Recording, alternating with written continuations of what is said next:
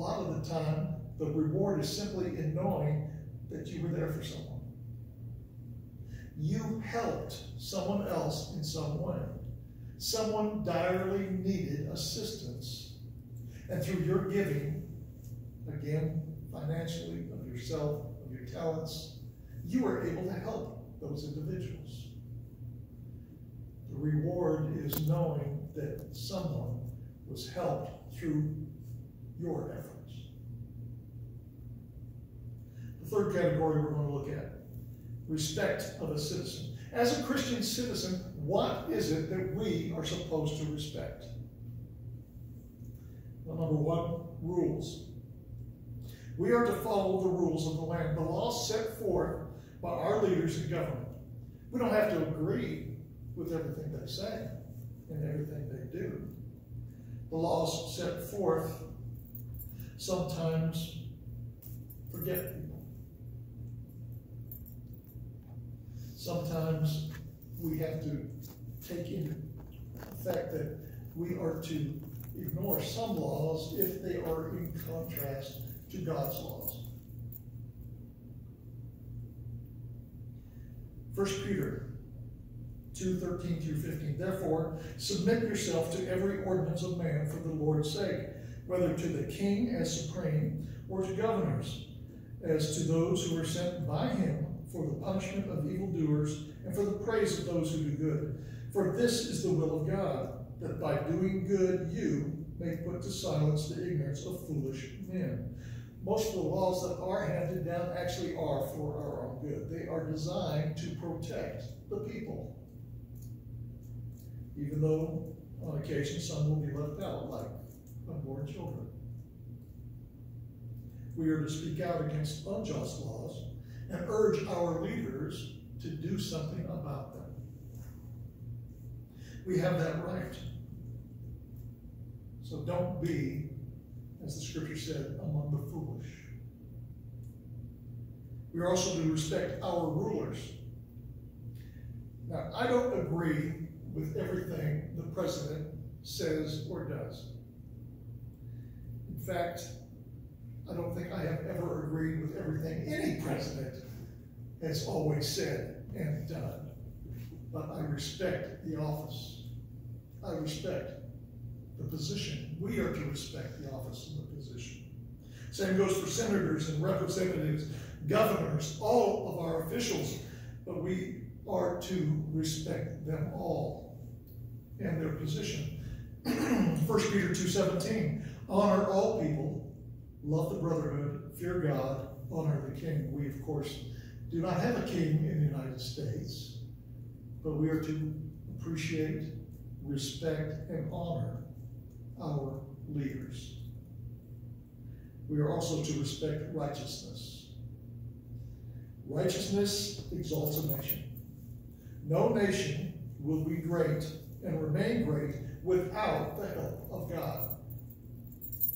Proverbs 14:34 says almost exactly that. Righteousness exalts a nation, but sin is a reproach to any people. Our nation once exalted righteousness in a big way. Our first president, George Washington, once said, "It is impossible to rightly govern a nation without God in the Bible." Over the years, that exaltation of righteousness has been waning. It's been backsliding. We still have a degree of exaltation, but it is definitely on the decrease. Many of our presidents make it a point to be seen going to church, holding up a Bible, telling us how much God means to them and how much it means to this nation.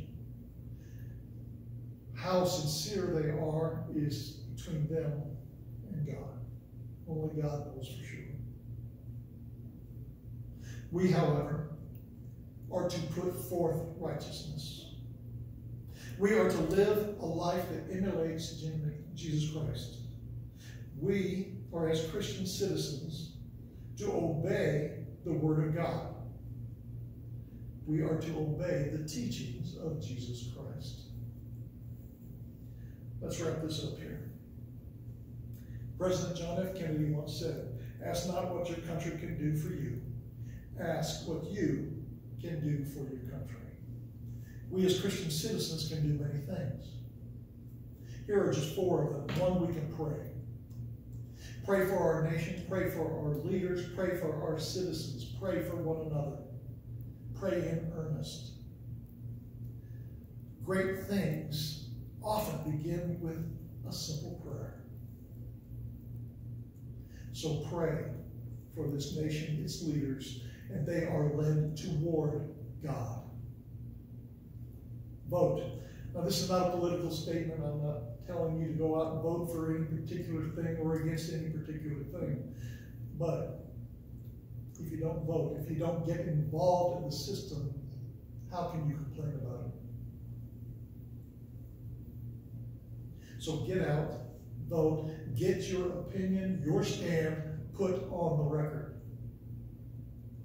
Display civic pride. We are still a great nation. We have more liberties than almost any other country in the world. Show your appreciation for those liberties. And finally, evangelize. We are still considered more or less a godly country. It is going to grow to be less and less, though, unless we get out and evangelize. Grow the kingdom of God. Make it so that more and more godly people are getting out there and voting and displaying civic pride and praying. We need to win this nation over to Christ. So I say, may God bless America again. Let's pray. Father God, we come to you today knowing that you are all-powerful. There is nothing beyond you. Anything that you desire, you can do. We need to pray to you in earnest. We need to pray to you for this nation, the citizens, the leaders, everyone. We need to pray that we can expand your kingdom. These people can grow for you, mature in you, bring others to you. Lord, we thank you for this nation. We thank you for the blessings we have experienced in this nation. Lord, may this country grow closer to you. Thank you, Lord. It's in Jesus' precious name.